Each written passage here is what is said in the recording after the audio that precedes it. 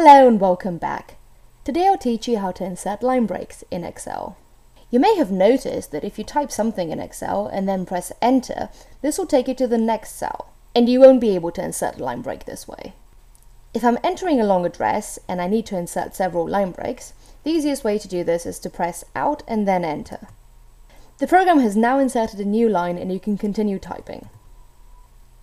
In case you're entering this data not in a cell but in the Formula tab, there are several other things you can do.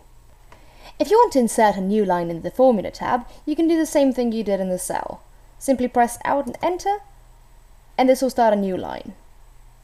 However, as you can see, you can't actually see the second line you just entered.